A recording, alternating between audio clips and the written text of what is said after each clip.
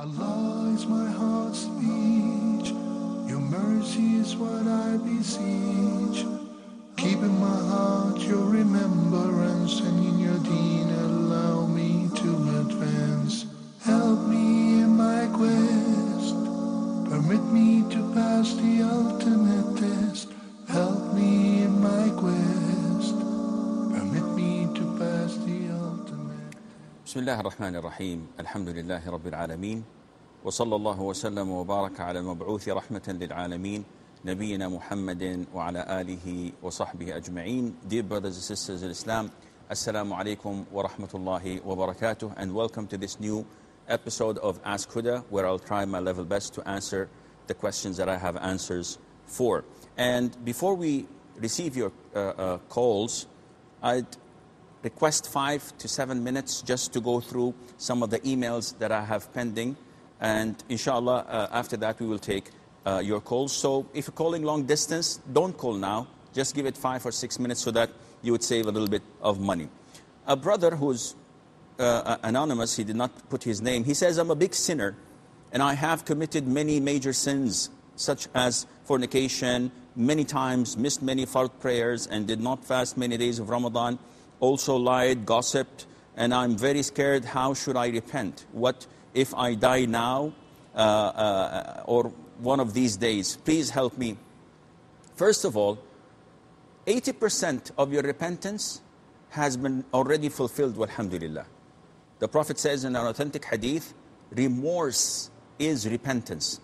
So if you have this nadam, this remorse, this guilt, and you regret what you had done, this is a big portion of your repentance, inshallah, accepted. Now, what remains is that you have to quit doing these sins. And the sins are divided into 2 types. Sins that are between you and Allah Azza wa Jal. Watching pornography, drinking alcohol, doing things such as not praying on time or missing prayers altogether, not fasting Ramadan. These are between you and Allah Azza wa Jal. The people are not harmed by these things, generally speaking. Now, there are other sins that are between you and other individuals. So what's between you and Allah Azza wa Jal, you have to, first of all, quit these sins, feel remorse, intend not to do these sins again. So if you do these 3, keep in mind that you have the intention to do it sincerely for the sake of Allah, and that you do it before you die or before the sun rises from the west. If this is fulfilled, Allah will accept your repentance. The problem is that what about the sins that are between me and the other people, other individuals? If you have taken something from them, you have to return it back. If you have gossiped, lied, you did backbiting towards them, you have to seek their forgiveness. If this is possible, if it's not possible, if doing so would put you in more trouble or would harm you or face going to jail or be prosecuted, in this case, if you don't find any means of getting back what is lawfully theirs, you may take that and you may spend it in means of charity while seeking Allah's forgiveness as well. So if you manage to do this, then Allah Azza wa Jal would forgive your sins. As for the missed prayers, they're gone. You cannot make up for these missed prayers. However, you can offer voluntary prayers, night prayer, sunnah prayer, whatever you are free, you would like to pray and offer voluntary prayers. This is also good, insha'Allah. Ma'ruf asks and says, I have a plaster on my face and I do wudu and it does not wash the wound behind the plaster, which is really isn't fatal.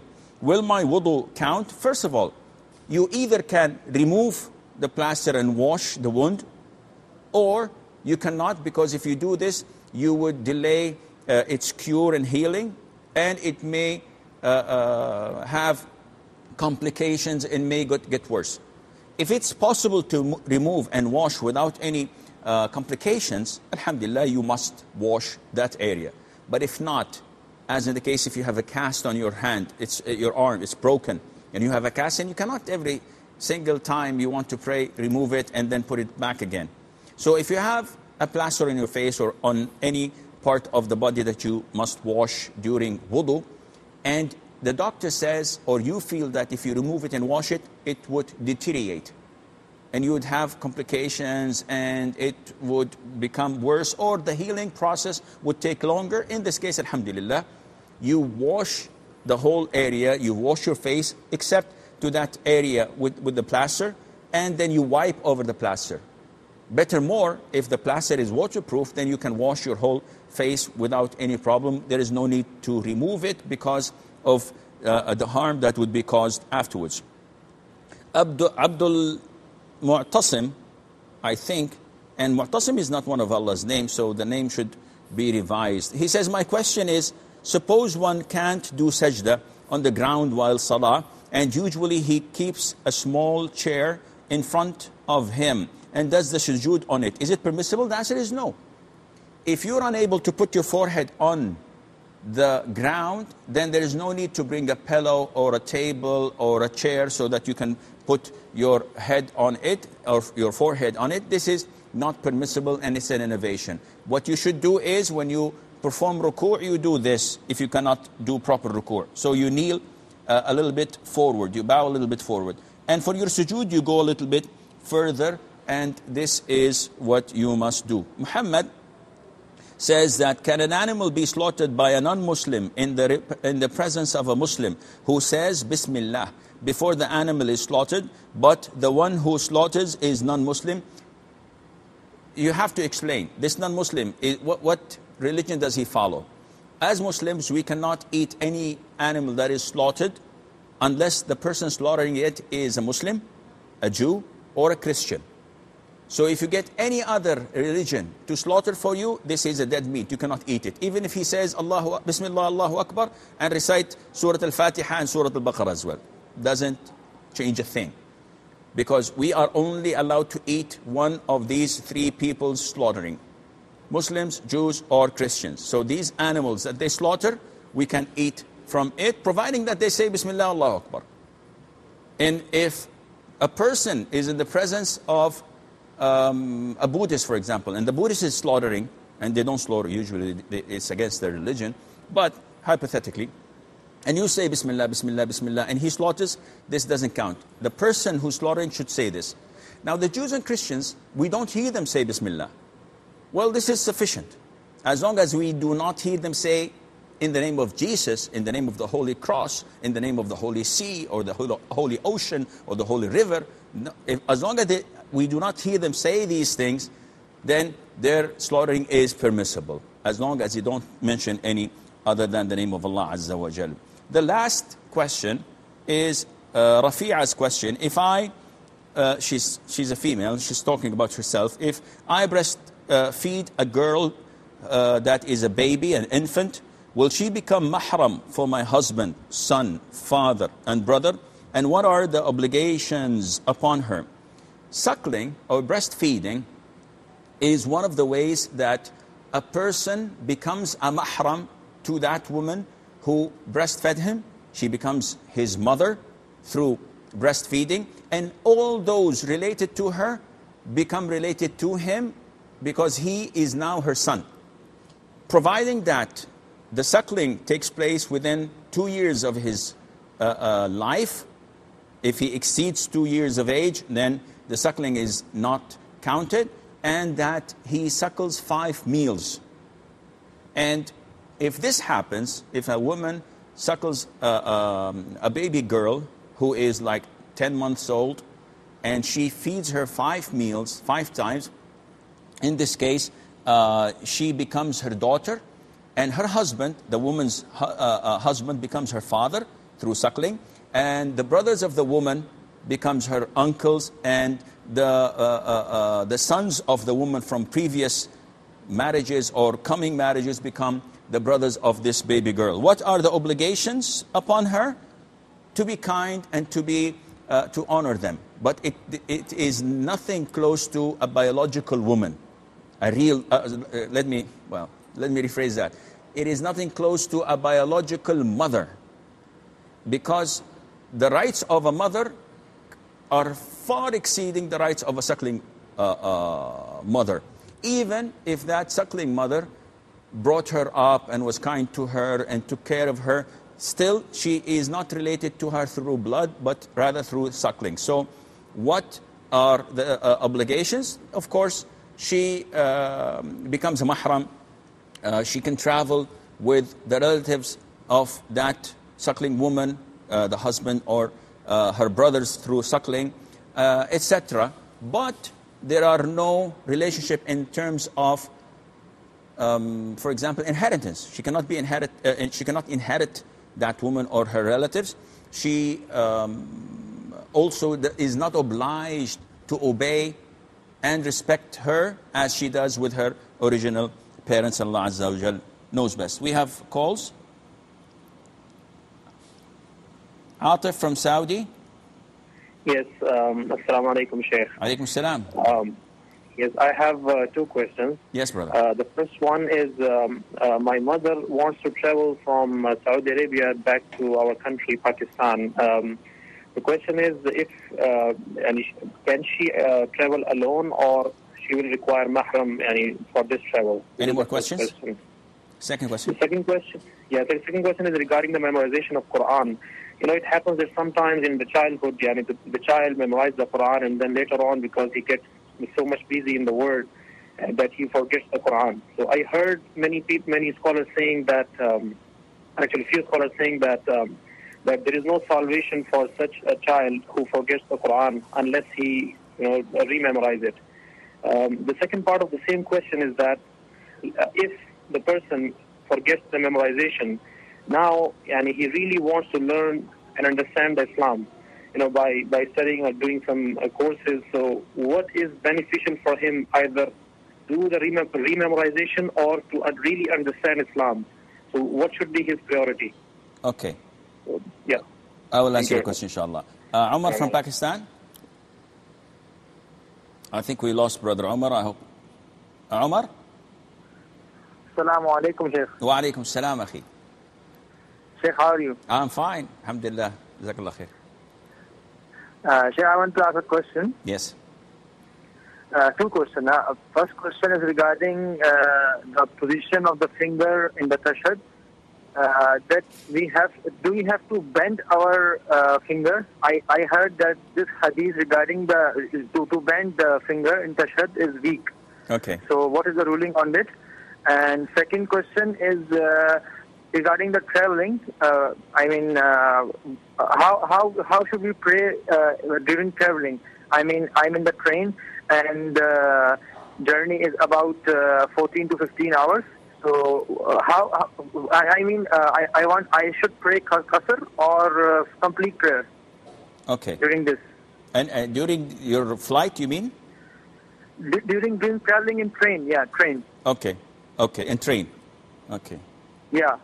I will During answer. this time, should I have to pray qasr or complete? Okay, I will answer the question, inshallah. Okay, jazakallah. Wa alaikum salam. Abdullah from Nigeria. Assalamu alaikum. Wa alaikum salam wa rahmatullah. Good evening to you, akhi. What can I do for you? Yes, I have three questions. The first one is regarding the issue of Ariya, show off. Okay. Sometimes when you are performing, an act of worship, it is very difficult. It's very, very difficult for you to continue on what you are doing when somebody is watching, or maybe when the process of doing it, then maybe you are praying and somebody enters the mosque. But you try as much as possible to push it out of your mind that you are doing fisabilillah and you don't want the presence of somebody to affect what you are doing. So I don't know, that thing in your mind that keeps, affecting your prayer, is it, going to affect your prayers? Okay. And the second question is regarding the issue of the memorization of the Holy Quran, just like the first brother said. Okay. I had an ulama yesterday saying that, and a Muslim actually saying that the person that memorizes the Quran and does not wake up at night to recite it is going to be affected by the punishment of the grave. How true is that? Okay. And the third question is regarding the Rasulullah sallallahu alayhi wa sallam. Is it true that he is he cannot read and write? Is it true? Okay. Because I had somebody saying something like that. Thank you. You are welcome. Sabah from Canada. Assalamu alaikum. Wa alaikum assalam wa rahmatullah. Sheikh, I have two questions. Yes. My first question is that please advise me what we should do. We know that there is a marriage proposal between two people. One is our family member, the boy is our family member, and the girl belongs to one of our friends. Now, nobody has asked us any information regarding the boy. But the thing is, the boy is a good boy. He is obedient to his parents and everything, but he is not very honest in his business practices. So should we on our own go and tell the girl's family, or should we be quiet and wait till somebody asks? Because he is a good person, but his business practices are not at all honest when it comes to money. Okay. And my second question is, I have a habit of reading the Quran early in the morning after Fajr. But as soon as the azan is there, I finish my salah and then read the Quran. But before the sun rises, I have to go to leave my children to their school. So what happens is when the sajda of the Quran comes, I cannot do because I just finished my Fajr Salah. So should I do that sajda because the sun has not risen yet? So please advise me what I should do. Okay, I will. And it's not a question, Sheikh. There is something that I would like to ask you, but I can't ask over the air. So is it possible that I could get your number where I could ask you privately? Okay, the brothers in the control, please give her my mobile number if you can. Jazakallah khair. Jazakallah khair. Wa jazak. Assalamu alaikum. Alaikum assalam wa rahmatullah. Okay. Asma from Dubai. Assalamu alaikum, Sheikh. Wa alaikum assalam wa rahmatullah. Sheikh, I want to ask you that is leasing a house or leasing a house, is it halal, sir? Leasing it to someone else? Yeah, to someone else. They are giving us a lump sum amount for 1 year or 2 year agreement. Then after that, they are using that house during this time. After that, we have to return it back to them after 2 years like that. Return the money to them. We have to give the amount back to them after the agreement is finished. Okay, so during this time, they are using our house. Yeah, this is okay. I will answer inshallah. Yeah. Thank you. Okay, I will answer the question inshallah. Okay, bear with me, give me like 7 to 10 minutes and I'll answer your questions inshallah. Question number 1 from Brother Atif from Saudi Arabia. He's asking, is it permissible for my mother to travel from Saudi Arabia back to our home country? And the answer is no. This is not permissible unless she has a mahram. And this is the fatwa of the Prophet ﷺ, who said, it is not permissible for a woman who believes in Allah and the Day of Judgment to travel without a mahram. And he did not specify whether she is old or young, beautiful or ugly, alone or with a trustworthy companionship of women. So she has to have a mahram. Question number 2, he says that he heard some in his locality, some scholars say that if a child memorizes the Quran and forgets it after a while, then this child will not be saved. There's no salvation for him. And this is not correct. The issue of memorizing the Quran and then forgetting it, the scholars have different opinions of that. And the most authentic opinion is that this is not a sin. The sin is that you read and learn an ayah and then you do not apply it. So you read the verses that condemn dealing with riba, with interest, and yet you still deposit your money in the bank and borrow or finance your business with interest. Then this is someone who is committing a major sin, not because he forgot the ayah, but because he did not apply it and implement it in his life. And saying that a child is condemned for that and he would not be salvaged, there's no salvation for him. That is, on the Day of Judgment, this is not correct at all. A child is not burdened by what he has done in his youth before reaching the age of puberty. The third question is, if a person wants to rememorize the Quran, what is best for him? To do so or to practice and learn other things of his religion, such as fiqh or aqidah? They go side by side, akhi. You cannot say, no, I'm going to devote 24/7 of my life to memorizing the Quran. This is not practical. Time has to be divided, and you have to acquire what is more important. If you have a company that you would like to establish and you would like to trade and sell and buy, then memorizing the Quran should be delayed a little bit, and you should acquire the knowledge that governs commerce and transactions. If you're going for Hajj and you don't know the rituals and how to perform and what the do's and the don'ts, then in this case you have to delay and postpone it a bit so that you could master the thing that you're going to do. So they go side by side, insha'Allah. Brother from Pakistan, Umar, yes. Brother Umar says, regarding bending the finger like so. So when in the tashahhud, there are two forms. Either you make a fist and point the index finger throughout the tashahhud when you're sitting, or you make a circle with your middle finger and your thumb and do so. Bending the finger, I don't have knowledge at the moment whether the hadith is weak or not. But this is what I've been practicing for so long. And this is a technicality that maybe it is not our first priority, but you have all the right to ask this question. If you're kind enough to post your question on my website, in 3-4 days, inshallah, you'll get an email with the answer, inshallah. His second question was, if I'm traveling for 14 or 15 hours nowadays, whether on a train, if you're going to Australia, Aussie, 14 hours, 15 hours, what to do? How do I pray? Do I complete? No, definitely you do not complete your prayer. The sunnah and what is highly recommended for you is to shorten your prayers that are 4 rak'ahs into 2. So you pray Asr, Dhuhr, Asr and Isha. Instead of 4, you pray them 2. Whether to join or not, it is best to pray on time. But if you would like to join, there is no problem in that. Abdullah from Nigeria says that whenever I pray in the masjid, I get this feeling of boasting and showing off. And, akhi, this is everybody's problem. We're all in the same boat. However, the more you struggle with it and fight it, the sooner you will get, insha'Allah, to a conclusion and to safety.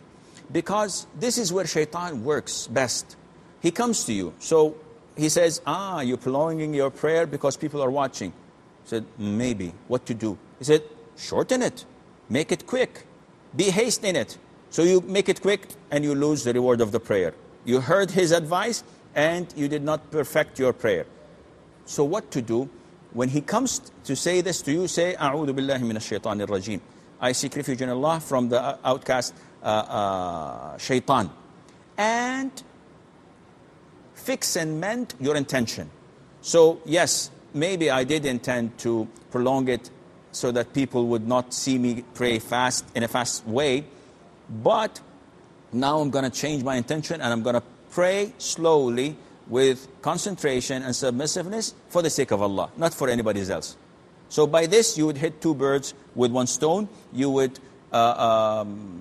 seek refuge in Allah from the shaitan, and you would depress him and make him sad because you're not listening to him. And at the same time, you would obey Allah the Almighty. Also, he says that, similar to Umar's question, that they say in his country that those who memorize the Quran and do not pray night prayer, do not offer Qiyam al-Layl, they will be punished. And this is completely incorrect. What a person would be punished for is if he sleeps over mandatory prayers, such as Isha.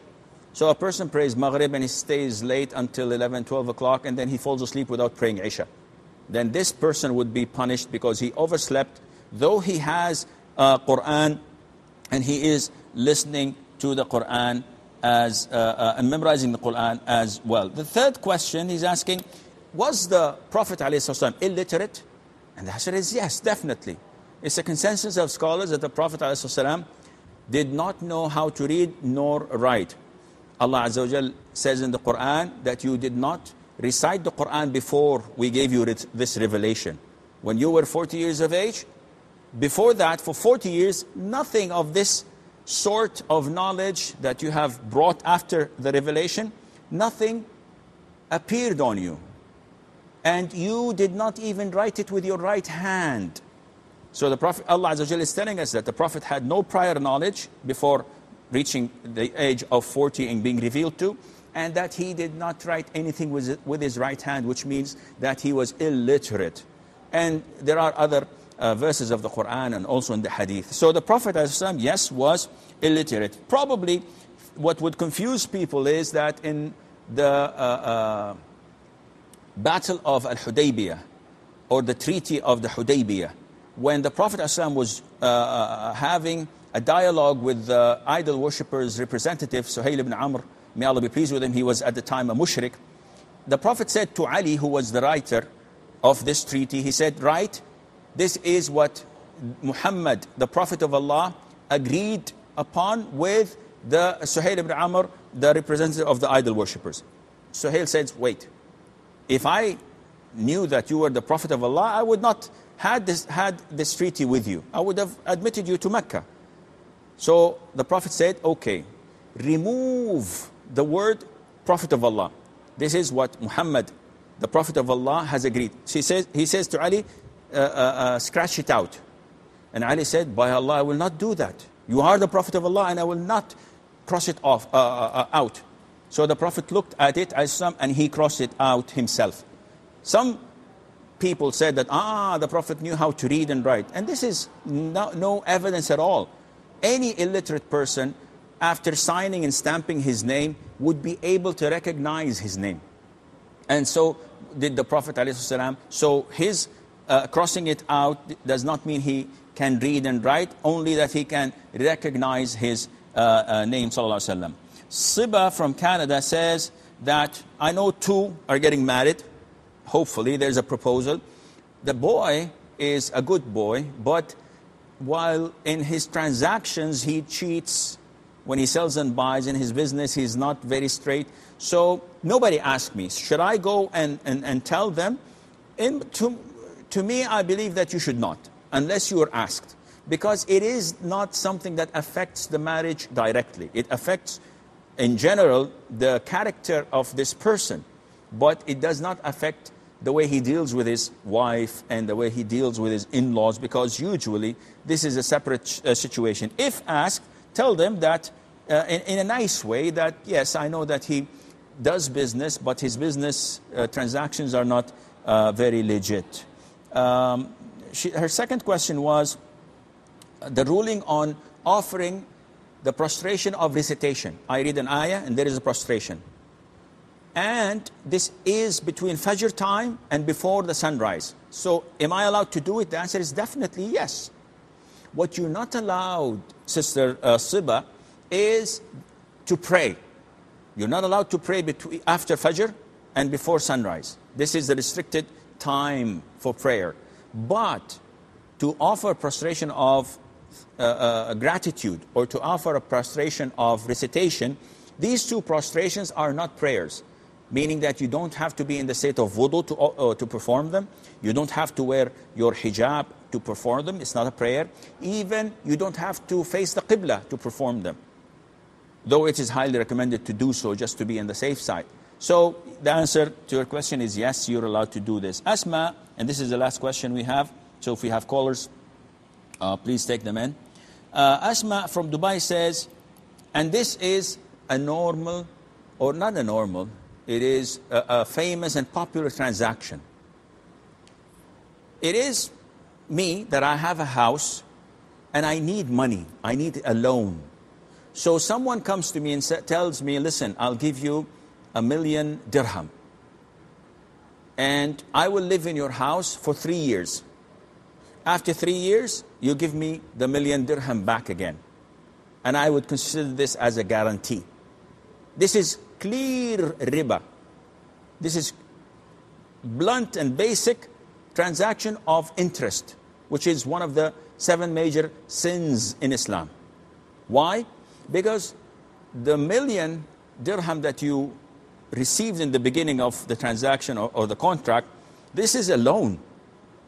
And you pay off this loan after 3 years back to your lender.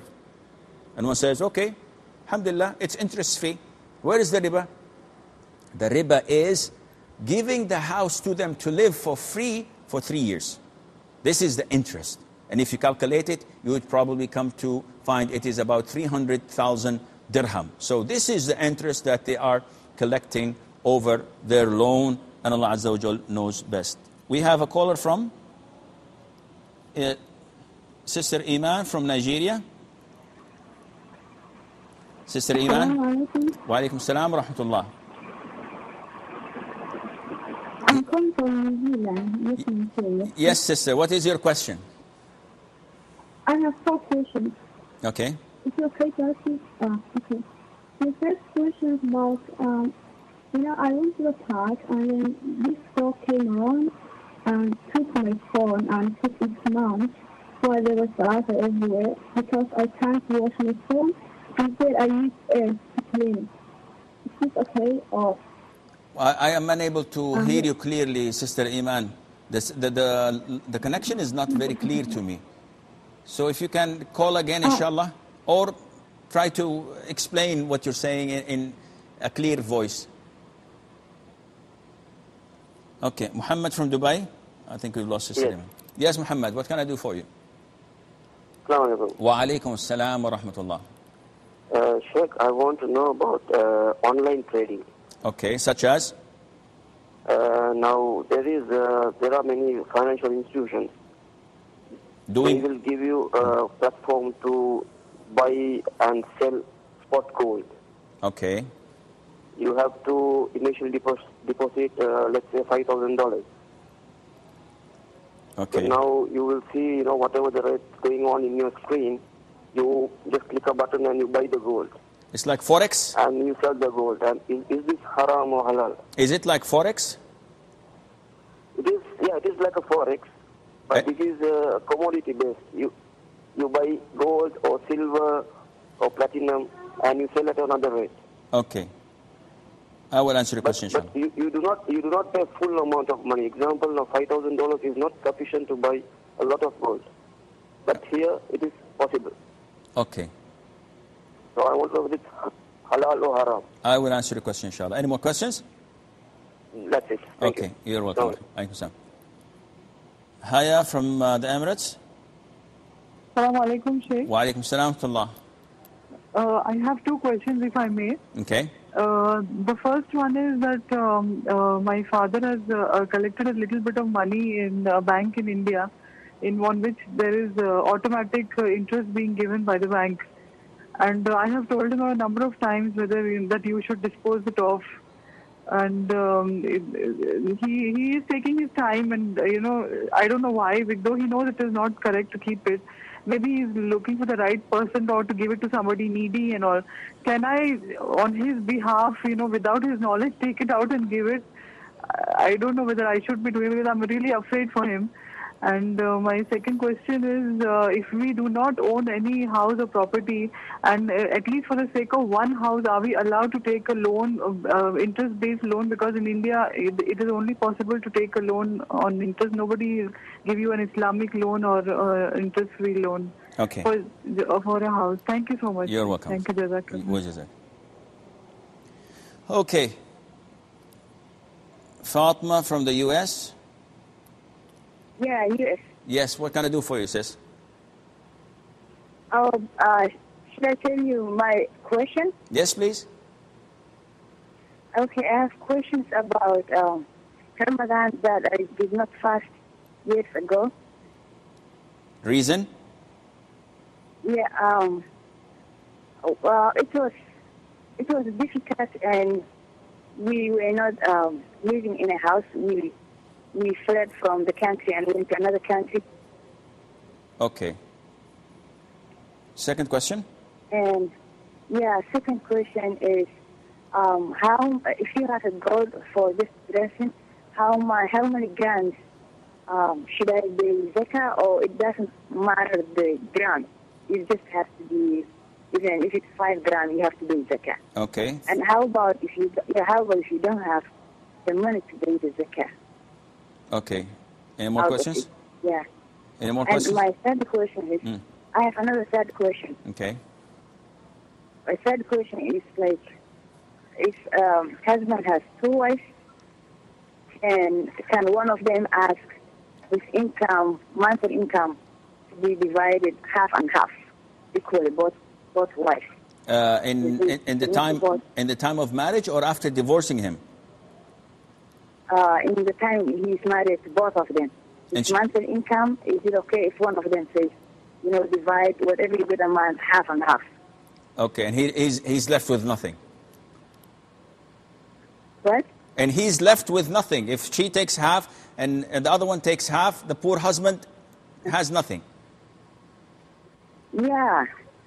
Okay, I will answer the question, inshallah. Okay. Should I stay online? No, I will answer your question, inshallah. Oh, you're going to answer the questions? Okay. Okay. Okay, Iman, we've lost from Nigeria. Muhammad from Dubai. He's asking about online trading. What's the ruling on online trading? Online trading, if you are dealing with gold or silver or currency, is forbidden. Because one of the most important conditions in the permissibility of such transactions is that it is on the spot, meaning that I give and take at the same time. And these online tradings do not put and deposit the money instantly in your bank account. You have a bank account with them, for example, like the brother says, $5,000, and you buy and sell on the screen, but once a transaction happens, they deposit it in your virtual bank account with them, which you cannot claim except after 2 to 3 days. This is haram. If I have dollars and you have pounds, and we would like to exchange or sell and buy, this has to be instantly, meaning that this is 100, I take 150 in exchange. If I give you 100 and say, okay, after 1 hour I'll come and collect my money, this is haram. It has to be on the spot. The second problem in online transaction is that they sell you by what they call margin. So they say, okay, deposit $5,000 and we will triple that, meaning that we will give you the authority to buy and sell of $20,000. So $15,000 we're adding to your $5,000. And it's like gambling. You just, on the screen, it's red, I'll wait, I'll buy now. And at the end of the day, I will sell. But what happens if it keeps on plunging? Well, what happened is that you bought what is worth of $20,000 and you only put $5,000. The minute it reaches $17,000, this is $3,000 of yours and $2,000 remaining, they will block your transactions. And they will say that you've lost everything. And they will take their $17,000. If you make profit, okay, no problem. They will share that with you. But the minute you come to their own assets, which is the $15,000, plus the margin they had given you, 1,000 or 2 more, they will take that from you, and this would make it double jeopardy, and it's haram to deal in such things. Haya from the Emirates, she says that her father has accumulated interest money over an amount, an account that he has opened in a bank in India. He has deposited some money, and the interest is accumulating. So she has warned him, she has advised him, and he's not listening. He's not that keen on giving it on the spot. Maybe he's looking for someone to give it to. She says that I have the authority, I have the power to go to his bank account and take it without his permission and knowledge. Is this permissible? The answer is no. This is something that he's accountable for, and you don't have the right to go against his will and take it because this would not exempt him from the sin. He has to do it himself. She says that, is it permissible just once to borrow in riba, in interest, so that we can purchase a plot or a land or a house to live in only once? We would like to make this major sin in our lives. Definitely the answer is no. It's like someone saying that, can I try wine only once? Can I fornicate only once? A sin is a sin. And some people, especially in Europe and India and elsewhere, think that it is permissible even to kill in order to get a house to live in, as if the family house, the property that you leave after your death is something sacred. And this is wrong. You could go on all your life paying rent and nothing would happen. So, yeah, Sheikh, how can I pay rent? I'm losing money, I want to... Ya akhi, you can live your whole life on rent. You can live your whole life without acquiring or owning a plot or a land or a villa or a building. There's nothing wrong in that. If you don't possess the money, you don't need to. It's like someone saying, yeah, Sheikh, I cannot drive these Japanese cars. I need to drive a fast racing car, a Ferrari or a Maserati or whatever. It's not befitting for me to... Why? You can even walk on your feet and not borrow through riba, because this is a major sin and you have to stay away from that. So the answer to you, Sister Haya, is no, you cannot take an interest-based loan for any reason, none whatsoever. Fatima from the USA had 3 questions. First question, she had a Ramadan that she did not fast due to tribulations and moving from one country to the other and fleeing with their lives. What to do? You can make up for these missed days now, and Allah Azza wa Jalla is most forgiving, because you have a legitimate reason and you had a calamity that prevented you from doing that. And the second question is, she has gold and she wears this gold. Now, does she have to pay zakat for it? The answer is, the most authentic opinion of scholars is that if 2 conditions are fulfilled, you have to pay zakat for that gold, whether you wear it or you stash it and keep it for safekeeping. The first condition is that the gold reaches the weight of 85 grams or above, and 85 grams of 24 karat gold, not of 14, 16 or whatever. So this, a goldsmith would be able to advise you. So if it's less than 85 grams, then there is no zakat, none whatsoever. The second condition is, if you have 85 grams or more, that a whole year passes and it is in your possession. So every year that is lunar year or Islamic year, you have to give zakat that is 2.5% if these 2 conditions are fulfilled. Abba from Nigeria. Okay. Assalamu alaikum. Wa alaikum salam wa rahmatullah. Yes. How are you doing, sir? I'm fine, hayakallah. Abba, what can I do for you? I have a question. The first question says, during the Friday sermon, Friday khutbah, Okay. between the 2 khutbahs, What to say? what is the prayers are we to Okay. make or something like that? Second question. The second question says, in a prayer, during prayers, normal prayers, congregation prayers or something like that, when the Imam reads the verse, Muhammad Rasulullah sallallahu alayhi wa sallam, are we to say that sallallahu alayhi wa sallam in our heart or, normally? Okay. Third question. The third question, normally in prayers, is it only for takbiratul ihram that we have to raise our hands, or for all takbir? I did not get your question.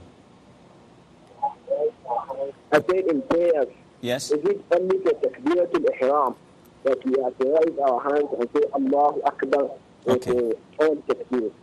Okay. I will answer your question. Okay. Samia from Dubai. Samia from Dubai. Assalamu alaikum. Wa alaikum salam wa rahmatullah. Yes, sister. What's your question?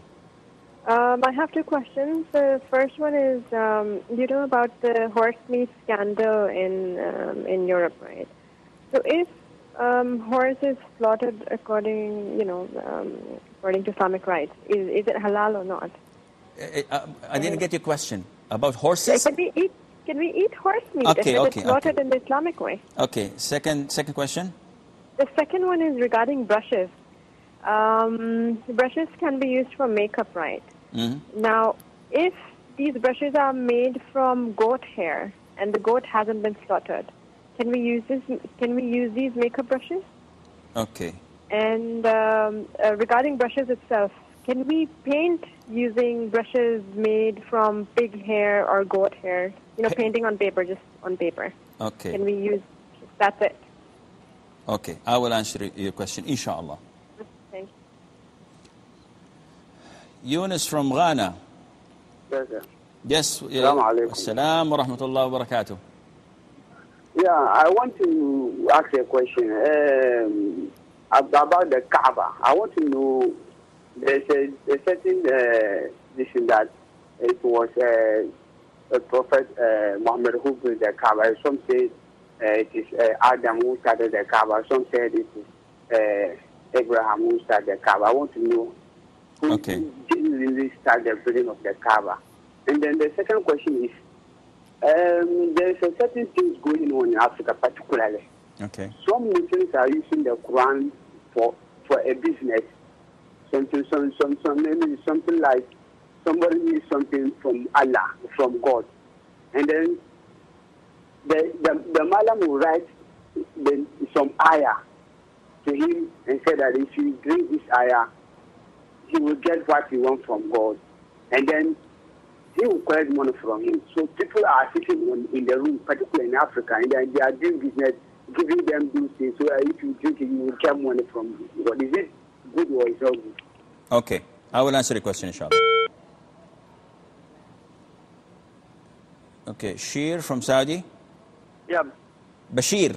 Yes, okay. Assalamualaikum. Wa alaikum assalam, Bashir bhai. Yeah, I am Bashir from KSA. Yes, brother. What can I do for you? Yeah, I want to know this. Prophet Sallallahu Alaihi Wasallam said, my intercession will be for those among my ummah who committed major sins. Okay. Yeah, so one of my friends quote this hadith and he says that if I do not pray, then also if I say La ilaha illallah Muhammadur Rasulullah, I will be sent to Jannah. Okay. Because our Prophet will intercede on behalf of us. Okay. So please explain. I will, inshallah, qadar, inshallah. Yes, thank you. Okay.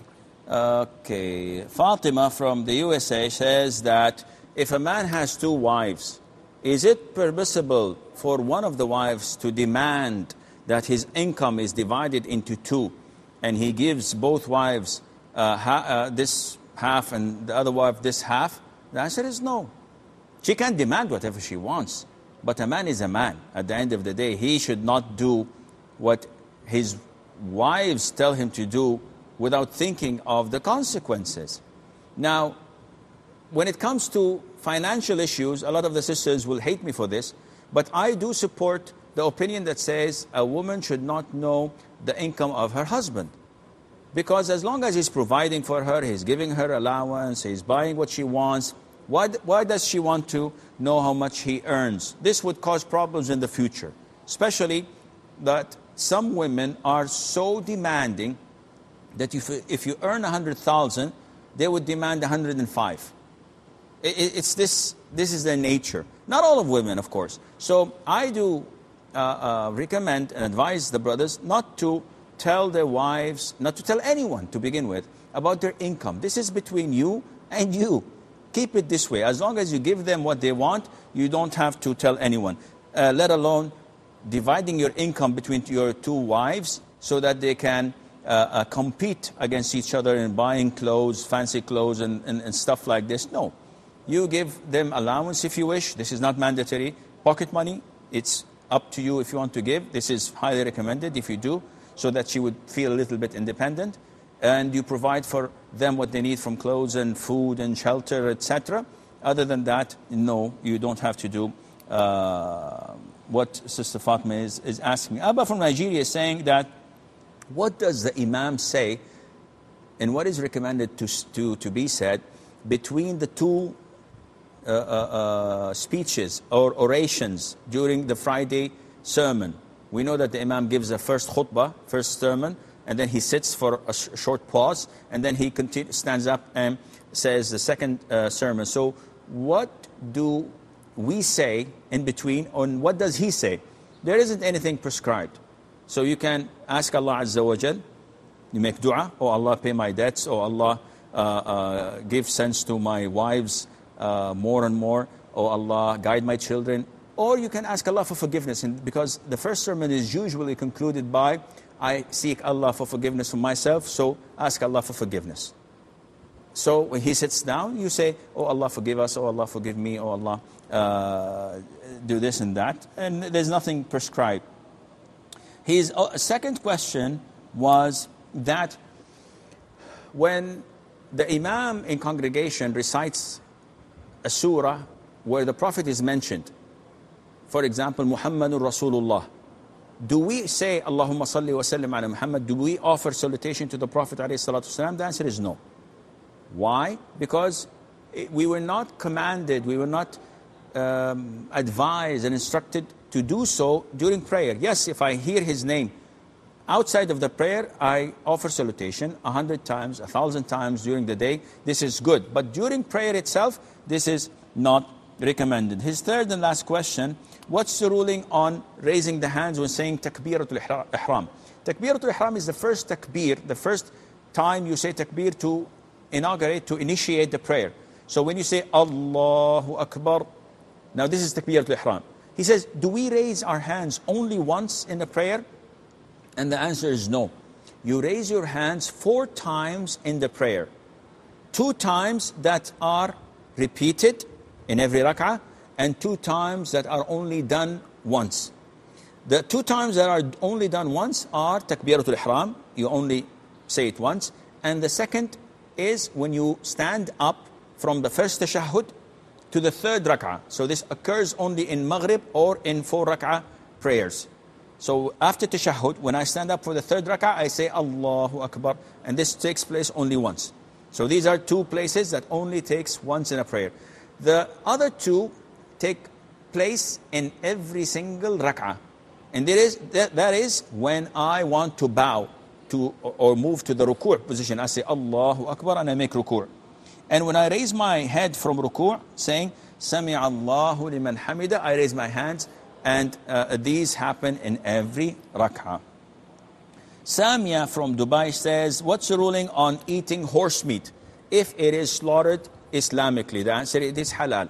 Asma bint Abi Bakr, may Allah be pleased with her, and with her father, the sister of Aisha, may Allah be pleased with them all.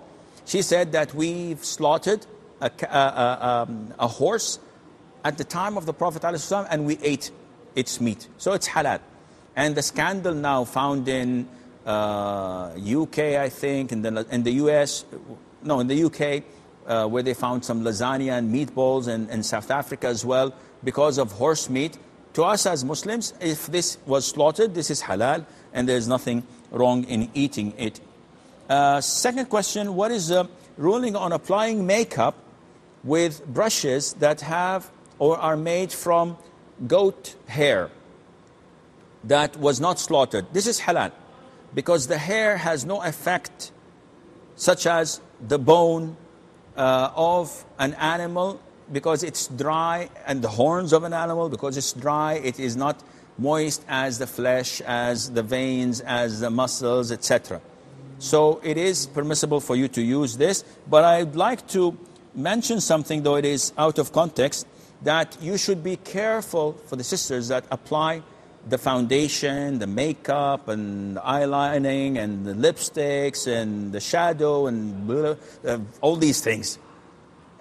You have to be careful, because some of these substances are waterproof, which means that once you apply them, you cannot make wudu.